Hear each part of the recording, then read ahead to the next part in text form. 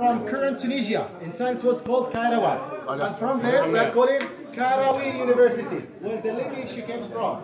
So Qaraouin and Qaraouin. And the lady Fatima. She was Fatima and the sister Miriam. Miriam built a mosque. It is called the Andalusian Mosque. Two pious ladies from a cute, intellectual family. And this is the main entrance, but there are restaurants. If you like to have a look from this hall, you can see. And there are restaurants, the pavement and all.